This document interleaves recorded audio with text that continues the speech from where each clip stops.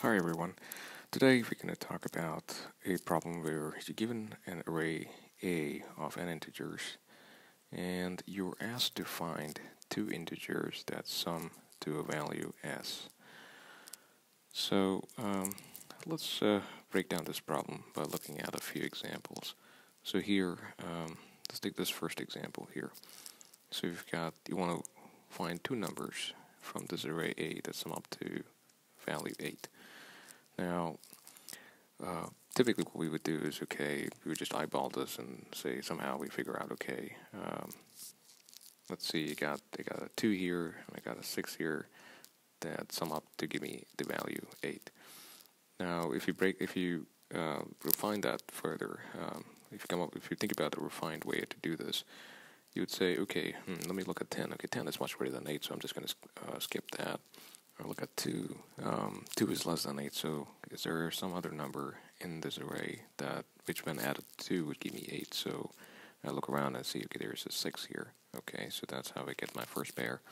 Now then I look at 4. Okay, do I have another 4? I don't. 25 is greater than 8, so I skip that. 6, okay. Take the difference, 8 minus 6 is 2, so I do see a 2 here, so that is a pair that I have already found. 7, okay, 7 is less than 8. Do I have the difference in the array, which is 1? I do not. So that is the fundamental way to think about doing this. So if you want to structure that better, what you would do is essentially, from an algorithmic perspective, what we're saying is we want an efficient way, given a number, say 2, for example, I want an efficient way to find another number which when added to 2 would give me 8. And finding that, there are a couple of ways to find the other number. So few approaches one of the approaches that come to mind is binary search. Right now, if you want to do, if you want to, as you may know, if you want to perform binary search on a array, you need to sort it first. So let's sort array A. So Z may have a function called sort, and it takes an array A, and then it gives me 2, 4, 6, 7, 10, 25. Now, once you have the sorted array, you could say, I'll pick 2, and then I'll look at the array to see if I can find a 6, and then you can use the binary search. We call it bin search. You can pass in the array, and say in this case, you're looking for 6, and you can do that efficiently in a time complexity of big O of log n. Right. Across n elements, you would end up doing that search for big of n log n. Right. So the total complexity will be big of n log n in time. So that's the basic idea. Now let's take another example here.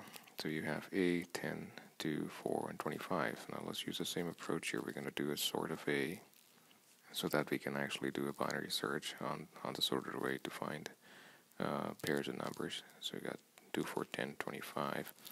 I'm asked to find some pair of numbers that sum up to 20. Now, as you can see, if you're given the sorted array, if you start with 2, 20 minus 2 is 18. I do not have an 18, and you can easily see that there is no pair that satisfies the requirement where we sum up to 20. So let's just formalize this a bit more. So I think there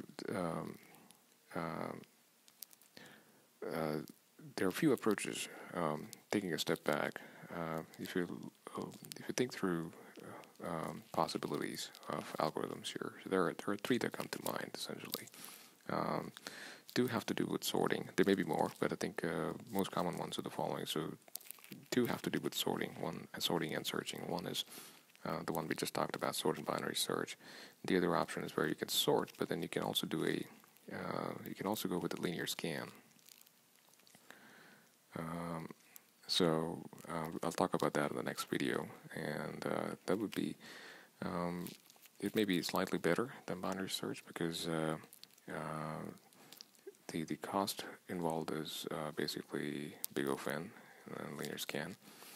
The third approach, which does not involve sorting, is using a hash table, right? So you dump as you iterate through the elements in the array, you would compute the difference and you put it into the hash table, and then if the difference does not exist in the hash table, and then you would move on. If it exists in the hash table, you would just stop.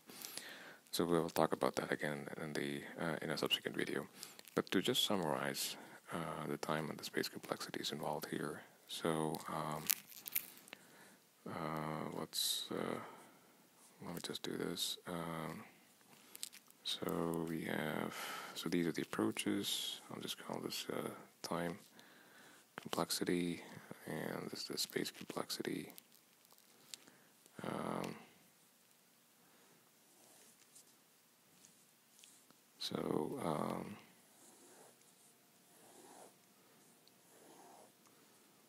So for binary search, the time complexity is overall approach is big O of n log n. The space complexity involved, it's big O of 1, depending on the sorting approach you use. Now for heap sort, you use constant extra space. So I'll just put down a comment here: heap sort. Now if you use a different sorting algorithm like quicksort, it might use up big O of log n additional space. I'll just put it down here too. This is for quicksort. So the n log n comes about because the time complexity of n log n comes about because you do a sort.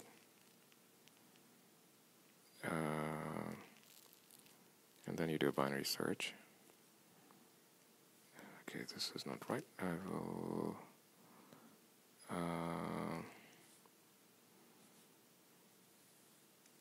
let's put this linear scan here. So the sorting takes you big O of n log n, and the binary search for each element that you're searching incurs a cost of log n. So across n elements, you get big O of n log n. So overall complexity is big O of n log n. So this here for linear scan, this is again, it will also sort, but the overall complexity comes about from sorting. So you have big O of n log n. Again, sorting, depending on the type of sorting you get, you can use heap sort or quick sort or any other sorting approaches. The space complexity will depend on that. The hash table, because it does not involve sorting, and you're doing only a linear scan, essentially you're iterating through all the elements of the array, you would incur a total cost of big O of n, and the space complexity is big O of n because you need space for the hash table. So now let's talk about, so this is approach 1, this is approach 2, this is approach 3. Let's go over approach 1.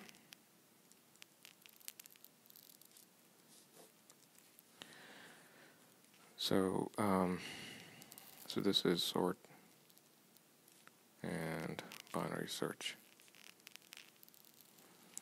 Okay, so I'm going to write the pseudocode here, and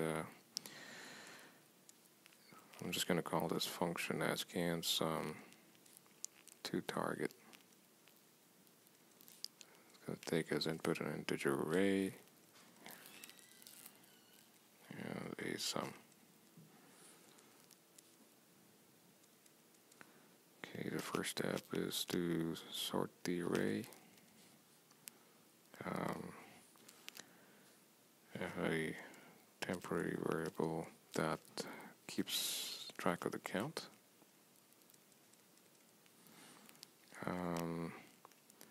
And basically going to start iterating through the array. I'm going to have int I. It's going to go from, let's say, 0 to n minus 1.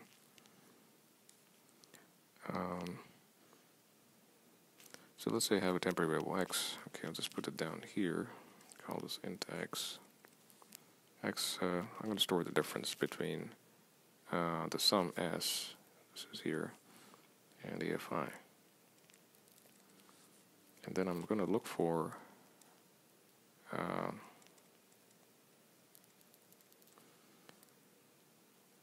I'm going to search for x in array A, and if pos is not equals -1, then it means I found a pair.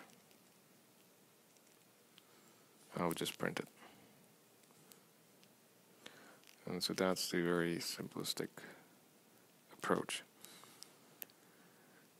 Now, there may be a few more things to consider here. So, for example, this algorithm may not work for scenarios such as, say, if you look at this example here. I'm just going to put it down here. So you have so let's say I just put that in the sorted array here, and you're looking for s equals 20. Now, say you're here, you're iterated and you've gotten here, and you're looking for 20 minus 10, which is 10, and you might end up again here. So, and then you would say, okay, I found 10, and then you would incorrectly think that there is a pair 10, 10 in the array, and that is incorrect, and that would be the wrong answer. Right, so you need to handle that scenario. So I'm going to blow this up, and I'm going to say, okay, if pos is not equals I.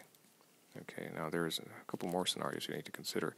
Now, for example, if you have a scenario where you have 2, 4, 10, 10, 25, and your s is 20. Right, so binary search, now let's say your I is here, you're in this iteration here. Your binary search may return I again, right?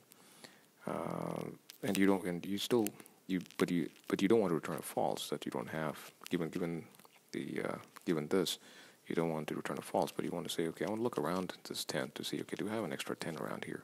That, if added to 20, would give me the result. So you need to handle that scenario. So I'm going to put that down here. So if pos is equal to I,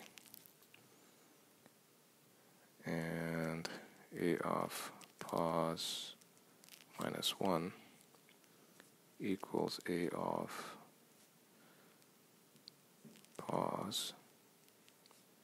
So basically this is just looking around I to see if there is a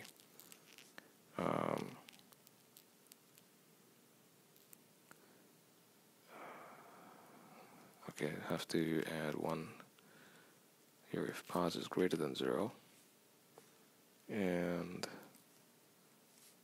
pos is equal to I if pos is less than and minus 1, and a of pos is equals a of pos minus 1. So this is basically looking around this 10 to see, I'm looking towards right and I'm looking towards left to see if there is a pair that I can sum. So that's approach 1.